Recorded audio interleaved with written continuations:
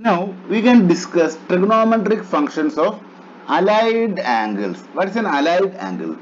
If theta is any angle, then minus theta 90 plus or minus theta 180 degree plus or minus theta 270 degree plus or minus theta 360 degree plus or minus theta etc. are called allied angles. We already mentioned sine of minus theta, that is equal to minus sine theta, and cos of minus theta, that is equal to cos theta. Tan of minus theta, that is equal to minus tan theta. These all are allied angles. Now sine of 90 minus theta, this is lying in the first quadrant, that is equal to cos theta, and sine of 90 plus theta, this is lying in the second quadrant. In second quadrant sine is positive, so this is equal to cos theta. Now cos of 90 minus theta, 90 minus theta is an allied angle and this is lying in the first quadrant, so this is equal to sin theta, and so on. Now we can do a problem, right? The problem is a simple problem. Sine of 31 pi by 2 plus theta multiplied by cos 13 pi plus theta multiplied by tan of 26 pi by 2 minus theta. This multiplied by cot of theta minus 57 pi divided by 2. We want to find the values of this trigonometric ratio. And options are given. Option A is sin square theta. Option B is cos square theta. Option C is tan square theta, and option D is sec square theta. Now we have sine of this angle. This angle is 31 pi by 2 plus theta. We can write 31, that is equal to 4 into 7. 4 into 7 is 28. 28 plus 3. This is equal to 31. So this is the form 4n plus 3. This multiplied by pi by 2.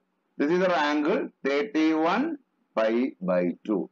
4n plus 3, that is our negative y axis. Sin of 31 pi by 2 plus theta. This is lying in the fourth quadrant.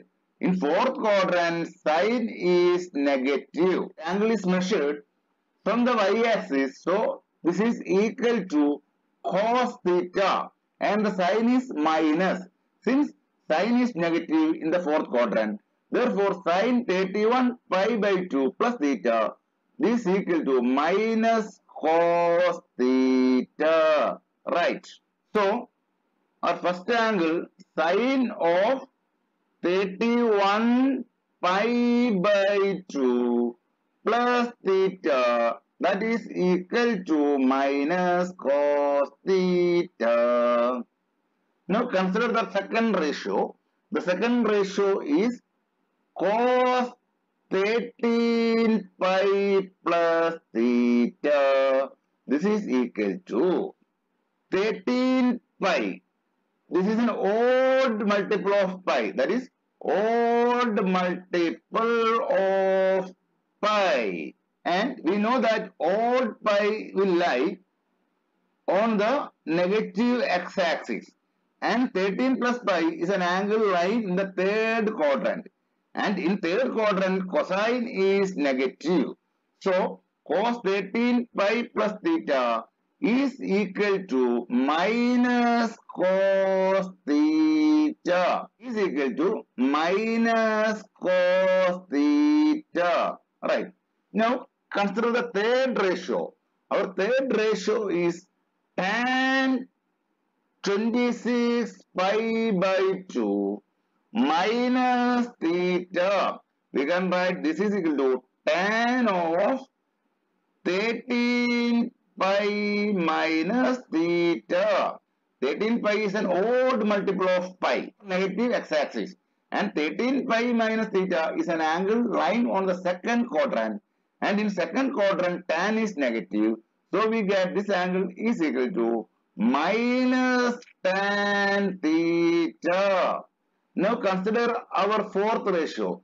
Fourth ratio is cot of theta minus 57 pi divided by 2. We can write this is equal to cot of minus of 57 pi by 2 minus theta. But cot of minus theta is equal to minus cot theta. So this is equal to minus of cot 57 pi divided by 2 minus theta. We can write 57 is equal to 4 into 14 plus 1. 4 into 14, that is equal to 56 plus 1, that is equal to 57.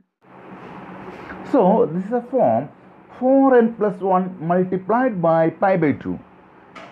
This will represent our positive y-axis, right? Now cot of 4n plus 1 pi by 2 minus theta. In which quadrant this will lie? This will lie in first quadrant, right? So cot of 4n plus 1 pi by 2 minus theta, that is equal to plus tan theta. Minus sign before this ratio. So minus cot 4n plus 1 pi by 2 minus theta, that can be write as minus tan theta. Look at our ratio. Now our ratio become minus cos theta multiplied by minus cos theta. That again multiplied by minus tan theta multiplied by minus tan theta. So this is equal to cos square theta multiplied by tan square theta. Now we can write tan square theta as sin square theta divided by cos square theta. Right. Now cos square theta from numerator and denominator get cancelled. So the remaining term become only sin square theta. Product of this trigonometric ratio is equal to sin square theta. So option A is the correct answer.